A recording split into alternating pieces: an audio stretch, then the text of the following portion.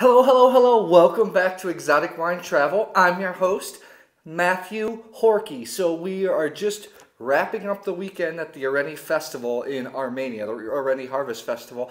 And we're here with actually one of our favorite small producers. And it's called Old Bridge.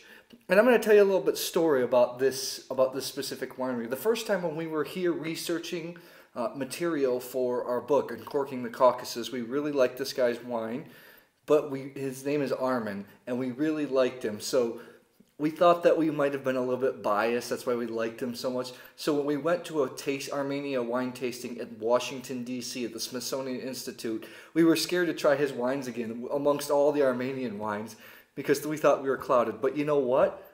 We like his wines were one of our favorite wines of the whole tasting, and that's what's so charming about this guy. He only makes very small batches of wine.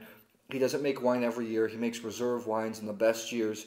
He made wine in 2002, 2005, 2007, 2009, and 2012, which we tasted all of them. Less than 10,000 bottles each vintage. Very special guy. I just want to show you this right here. The cool thing, this is kind of funny. We have his little poster right here. We have the banner only because he had a booth at the Areni Wine Festival yesterday, so we had access to it. So that's why that's in the frame. Now, interesting thing, we talk about the book. Armenia's modern wine industry, of course they have a long history of winemaking, didn't really start taking off again until 2010, but Armen has been making wine since the early 2000s. So he's kind of the first guy in the modern Armenian wine renaissance. Let me show you this bottle. This is the 2012 Old Bridge. This is a brand new label. Another cool thing, he named it after a bridge, which is in this picture right here. It's just actually around the corner here. It's a bridge that travelers on the Silk Road used to use when coming through here. There's even inscriptions in different languages. He took us down there. It's awesome. We are really big fans of the 2009 and the 2012 vintages. Both very different. The bottles also show a little bottle variation between bottles. I'm going to taste a little bit of the 12, talk to you about it. Shireen really likes the 9. You want to talk a little bit, Shireen, about what you like about the 2009 so much? Well, I mean, 2009 is already 7 years old, and you can smell the tertiary aroma and the aging on the nose. I like that cotton candy nose, but at the same time, it's still really fruity, fruit forward on the palate. Yeah. So I really appreciate it, and I'm not the kind of person who really always chase for aged wine. Mm-hmm. But for this wine, I can say that it will still age beautifully for a couple of years, but absolutely ready to drink now. A very, very complete wine. Yeah, I think it's complete wine. It's shockingly good for how small production, how inexpensive this is. 09 to me is a little bit dirtier. 12 is a little bit brighter with a little more fruit. All his wines he only makes out of one grape, Areni, the local grape here. He is working on a white made out of Vosky Hot. Now, I'm going to taste the 12. We opened this last night.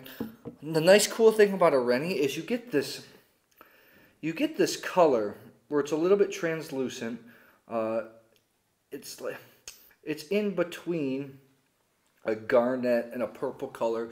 You can see through it. And Areni isn't really big. It has some, I hate to give this cliche, some Pinot Noir-esque flavor profiles. Let's give this a smell.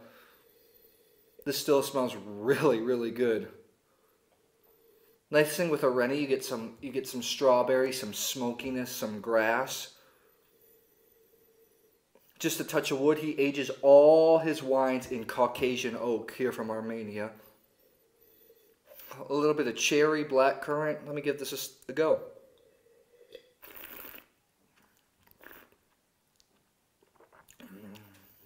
The 12 is still really good. Strawberry, sour cherry, like I was saying, earth, mineral, some grass characteristics, a little bit of smokiness. Anything else you remember about the 12?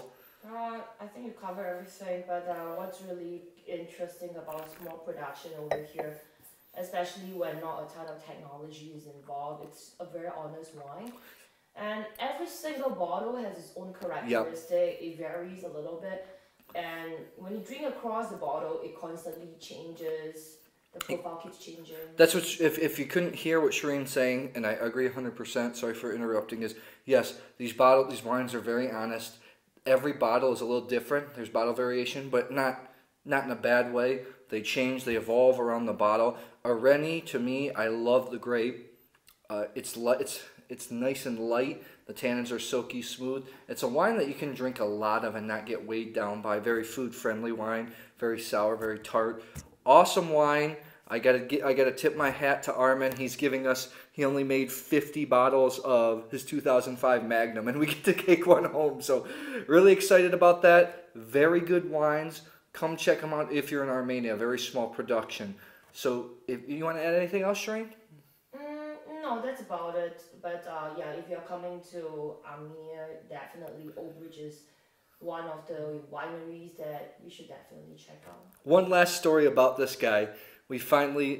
One of Armin's best customers is a guy that works in the mining industry here.